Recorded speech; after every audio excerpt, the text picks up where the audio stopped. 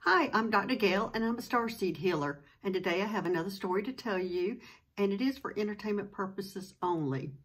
Now, Monto showed up in my living room, and he's my pilot of the spaceship. And when he shows up, it usually means we have a mission, and it requires the two of us.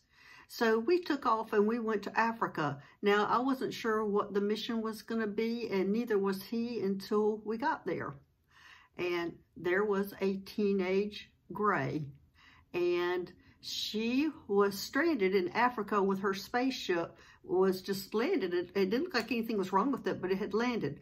We soon found out they had disconnected or disarmed it or whatever you could call it, because she was a runaway teenager gray. And I'm sure they weren't quite prepared for doing a gray hybrid and what the teenagers would be like.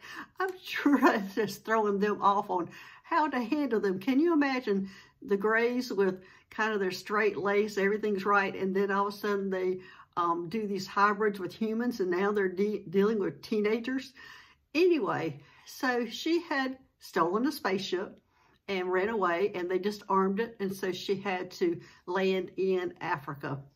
So we got her. She came in willingly. She didn't put up a fight. She wasn't fussing. She wasn't anything. She came on in. And so she got in the spaceship, and I contacted the parents and said, you know, we have her. She's safe. And apparently she's a little bored on your spaceship. So can I take her on a safe mission with me? Well, they agreed, and she was excited. She goes, oh, I'm getting to go on a mission with you. And so what we did was we went to the safe house in Brazil and picked up another gray hybrid that had run there for safety because he was working on some program, and it was actually with us, with the humans. He was working on a program that he didn't feel was safe or didn't like what was going on with that program. And for fear of his own safety, he ran to the safe house in Brazil. So we picked him up, and so then we took both of them back to the big spaceship. So anyway, I thought that was pretty entertaining for them trying to figure out how to handle a teenage girl that acts human. Can you imagine what she's going through and what they're going through?